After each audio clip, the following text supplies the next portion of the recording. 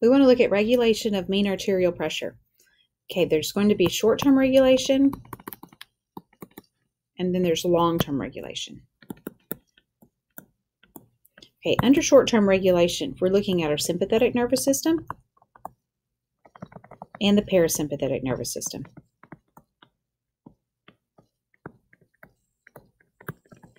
Okay, the sympathetic nervous system, it is going to regulate blood pressure by stimulating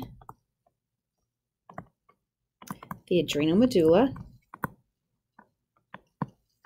and the adrenal medulla will then secrete epinephrine and norepinephrine. It will also tell your postganglionic neurons of the sympathetic nervous system to secrete norepinephrine. And that's going to tell the effector organs of the sympathetic nervous system that the sympathetic nervous system is stimulated.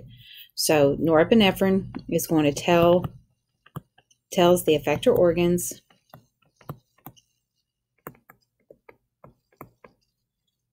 didn't spell it right. Effector organs,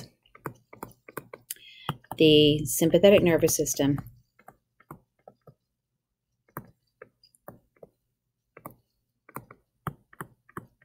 is stimulated. Okay, can you tell me the organs of the sympathetic nervous system, or tell me the organs that are affected by the sympathetic nervous system? It's going to be cardiac muscle, smooth muscle, and glands. Okay, let's look and see how the parasympathetic nervous system would act. Okay, when the parasympathetic nervous system is stimulated, how is it stimulated? The parasympathetic nervous system is stimulated by the vagus nerve, or the organs of the parasympathetic nervous system are stimulated by the vagus nerve. Remember that the vagus nerve is a cranial nerve, and it's the only cranial nerve that travels into the thoracic and abdominal cavities. It's responsible for parasympathetic information.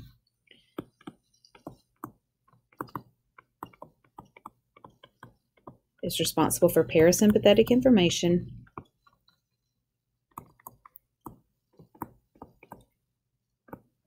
to the cardiac muscle, smooth muscle,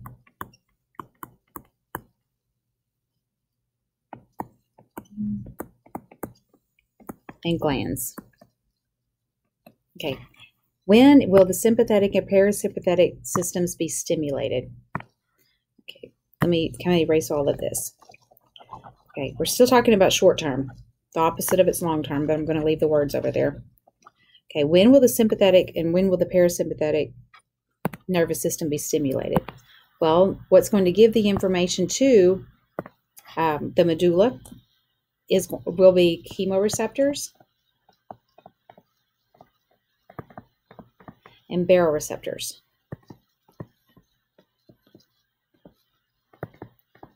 Chemoreceptors detect chemicals.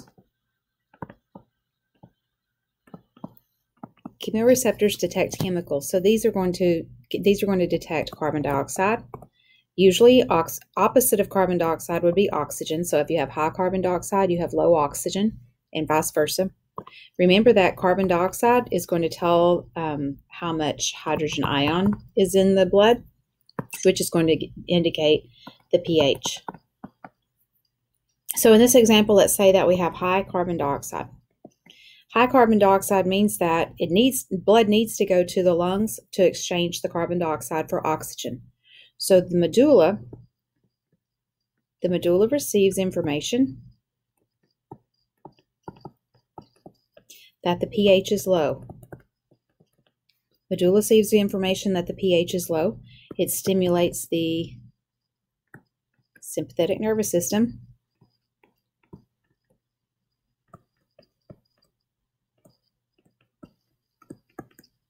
This is going to increase the heart rate and increase the blood to the lungs.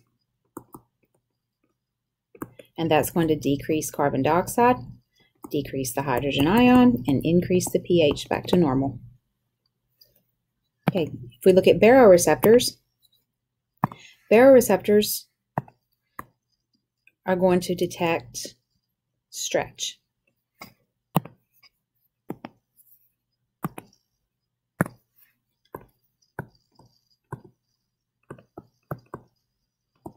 Okay, remember that elastic arteries are going to have stretch. So if you have an increase in blood pressure, you'll have an increase in stretch.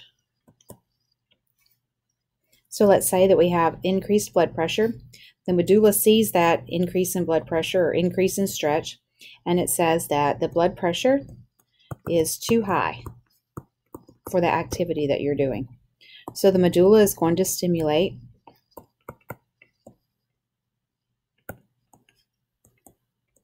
the vagus nerve, which is part of the parasympathetic nervous system, and that's going to cause a decrease in heart rate.